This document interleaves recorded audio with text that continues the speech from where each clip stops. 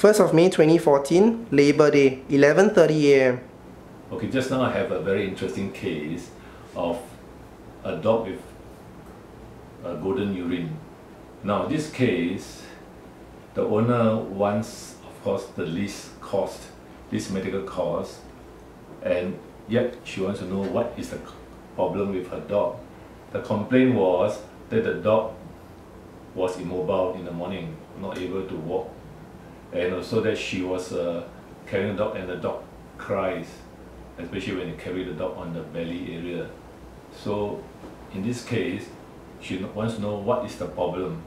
So when the dog came here, of course the dog was able to walk, and there was no severe pain palpated. So in such cases, the owner still wants to know what is the problem, but she doesn't want more detailed lab tests like x-rays, blood tests. So for the vet to make the medical costs affordable, the vet has to listen to the owner and come to a conclusion. Now in this case, abdominal palpation of the bladder. I palpated the bladder, it was half full, and based on the owner's comment that the dog has not peed this morning, so there is a possibility that the dog has a painful bladder. Now this dog, according to the owner, jumps to the bed and jumps down because he wants to sleep with the owner. So there's a possibility that before he became immobile or unable to walk, he might have jumped down from the bed and hurt his penis or the area near his kidney. So now, to make the medical cost low, one has to do what is necessary. So the main thing is to relieve the pain. So to relieve the pain and also to get the urine. So these are the two cheapest way. So I gave the dog injection of spasmodiesic plus Baytril and prednisolone. So within 5 minutes, the dog peed, and it peed a lot. This is only part of it, you know. The golden urine is really golden and clear. So this shows that there was some severe pain in the urinary tract, so the dog couldn't pee. But with the drugs to relax the bladder, the dog peed. So now, it's not sufficient just to collect urine, so we do a dipstick test. We do a dipstick test, that would let us know more details about the nature of the urine. So I'll dip this one in, and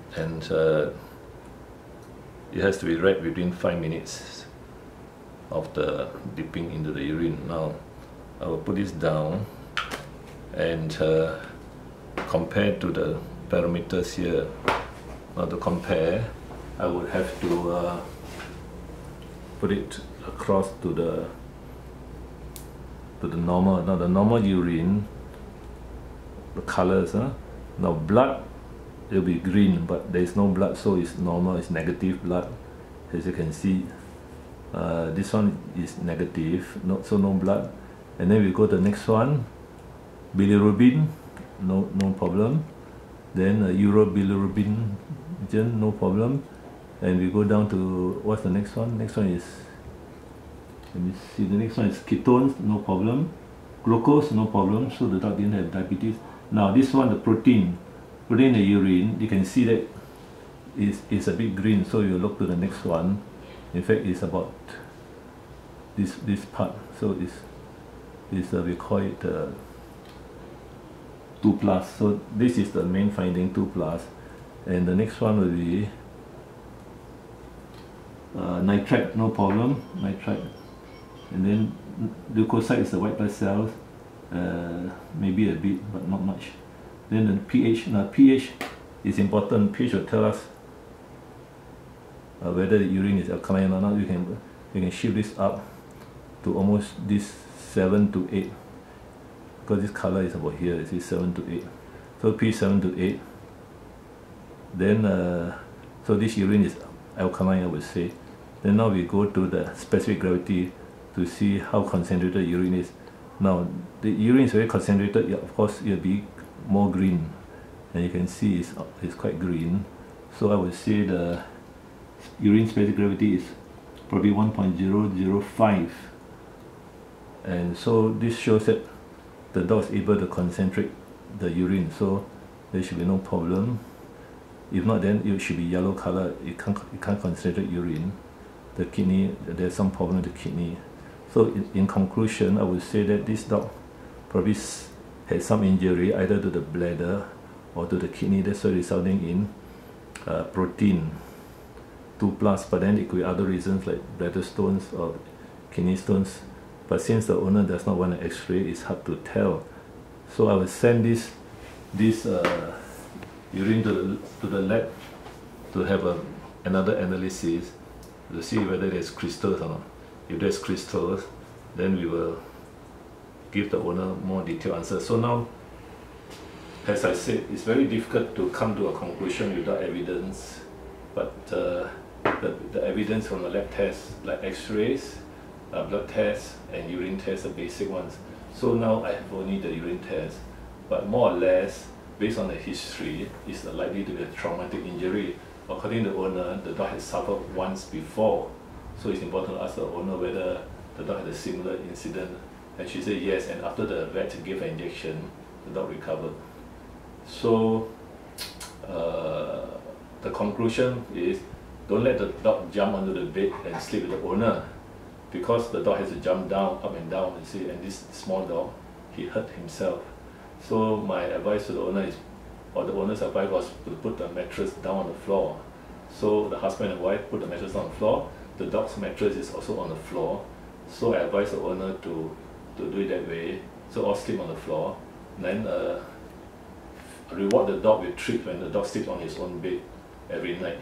So that to slowly get the dog used to his own bed, because he's been given treats, rewards. And this is a positive reinforcement training. And after some time, maybe months or weeks, the couple can put back the mattress on the bed frame and the dog will sleep on the floor by himself. Now, in the first place, the owner should not have let the dog jump onto the bed and sleep with them, especially after the first episode of pain with the vet, the first vet. So in any case, the dog with the golden urine is actually, the diagnosis is actually probably traumatic injury to the urinary tract, most likely the bladder or the kidney. And so without having to spend so much money on blood tests and X-rays, this is about the best diagnosis that can be done because of the history. And of course, it was a previous occurrence, but the prevention is more important, and the advice to the owner is to train the dog to sleep on his own bed. And if he can do that, then there should be no more recurrence of this unable to walk and unable to pee, as the dog normally pees in the morning. So in conclusion, the best advice is listen to what the owner says, and this takes a lot of time, and if you don't listen, of course, you won't catch the happenings. And in this case, the diagnosis was traumatic injury to the bladder or kidney or the penis. Thanks. Okay.